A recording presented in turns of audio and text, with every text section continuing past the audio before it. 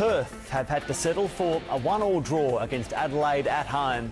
Star recruit William Gallas may have put bums on seats in his A-League debut, but it was Chris Ford who had them out of them when he headed home an equaliser. A far cry from the Europe chill, 32-degree heat greeted William Gallas, who was set to make his A-League debut off the bench.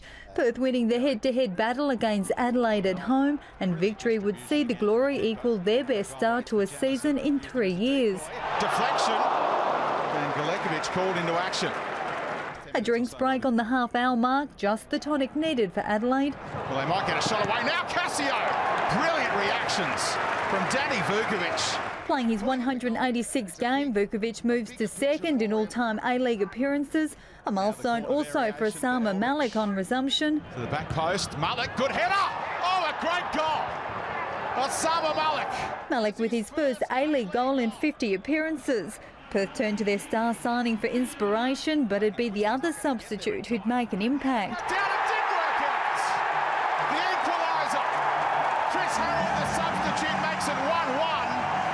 And they suck them in. The Glory on a roll as they peppered the net. Wait on the volley!